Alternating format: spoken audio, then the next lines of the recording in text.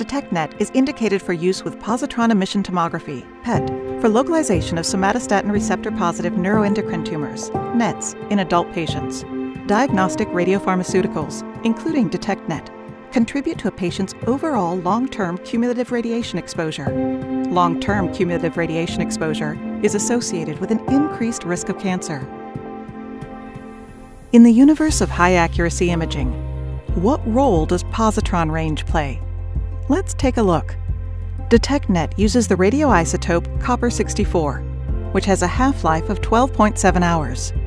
This long half-life offers several logistical benefits, and ultimately can mean being able to more easily schedule patients. But one of the main features of copper-64 is its short positron range. With a short positron range, the annihilation point occurs close to the atomic nucleus. Signals are emitted closer to the emission source, which can lead to high spatial resolution. Spatial resolution determines how detailed an object is represented and allows adjacent objects to be differentiated in an image.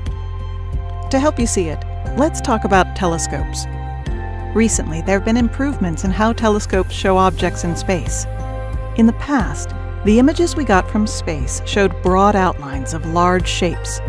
But with newer telescopes, we can now see that these larger images are sometimes actually several smaller objects clustered together. And since we're able to see more detail, we are also able to see objects we hadn't known were there before.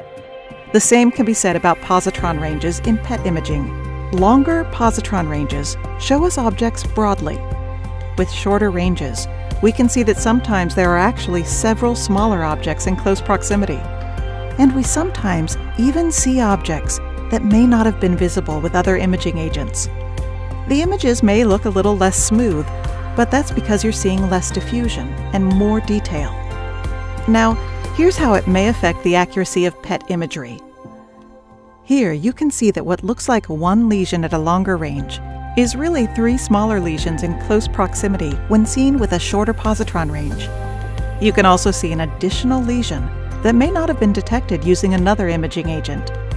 Seeing as much as possible through molecular imaging can be valuable in informing and managing a patient's disease. And those are just a few of the galaxy of reasons why copper-64 is taking off in PET imaging. As a pharmaceutical drug, it is important to be aware of the risks associated with DetectNet. The warnings and precautions include radiation risk, risk of hypersensitivity reactions, and risk of image misinterpretation.